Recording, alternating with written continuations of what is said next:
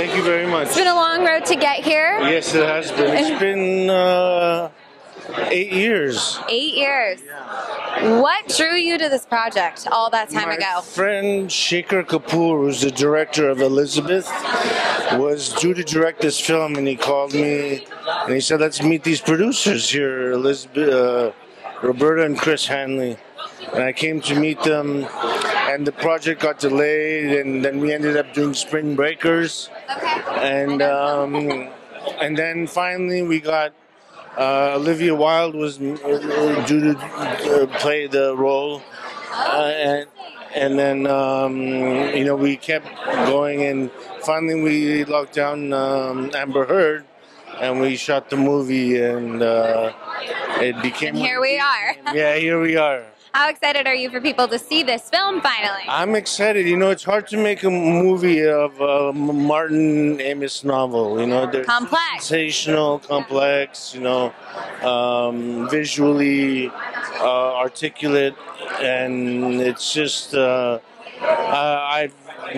we got the first cut of the movie, I had to go pick him up from his house in Brooklyn and show him the movie. And it was funny because we sat there and had a glass of wine at lunchtime and watched the movie, and he liked it. Well, thank God. So I've seen it a couple of times. What do you? He likes it, and it's going well. It's a good movie. What do you hope people take away from this film when they walk away from it? When they finish it, what do you hope they walk away with? I hope they walk away with their own message. I mean, it's got a lot of things going on to it. There's manipulation, there's seduction, there's love, there's politics, there's new generation, murder, murder, and premonitions. So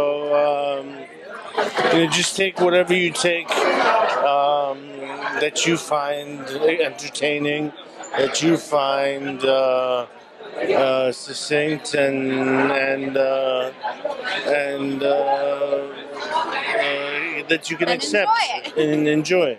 Oh, that's amazing. I hope they all take that away with them as well. It was so nice talking to you. Nice of you.